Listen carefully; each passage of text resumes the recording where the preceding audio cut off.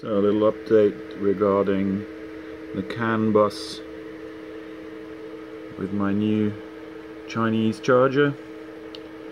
This is an overview of the messages going forwards and backwards. This is my source code running on my laptop, controlling the CAN bus adapter down here, which is connected to the charger, running at 16 amps, pumping out 3.3 kilowatts, whilst my other two chargers and the TWIKE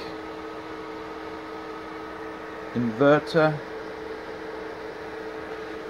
all together are pumping out a total of currently 45 amps and going currently at 8.9 kilowatts.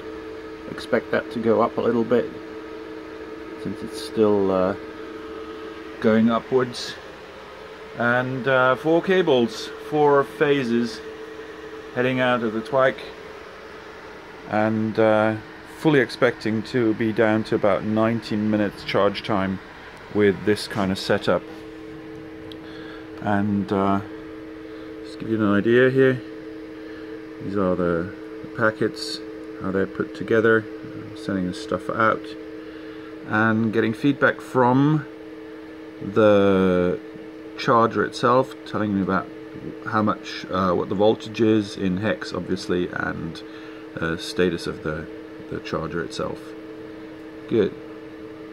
Only thing missing now obviously is a standalone interface enabling you to change the parameters of the charger over there by pressing a button or something similar, or maybe even connecting via a mobile phone.